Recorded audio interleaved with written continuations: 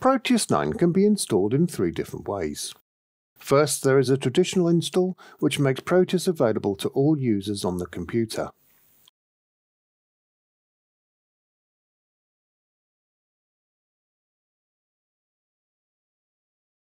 Here, the executable file and binary DLLs can be found under Program Files, and the editable file set can be found under Program Data.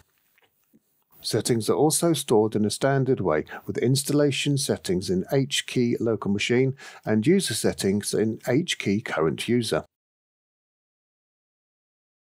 The second install method makes Proteus available for only the current user on the computer.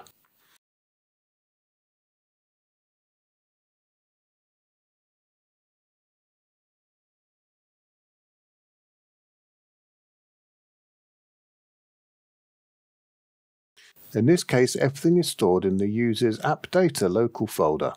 Executable files are then in the program subfolder, while editable files and data are directly under the Labcenter electronics subfolder.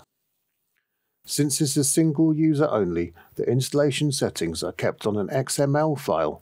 User settings remain in the registry in the HKey current user hive.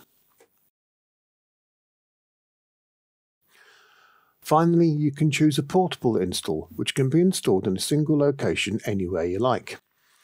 This is a good option to choose if you are working on more than one PC. For example, you may install to an external hard drive with a USB-C or synced cloud folder.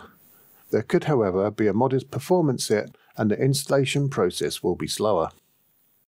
Installation settings are in an XML file, and user settings are also held in the XML file.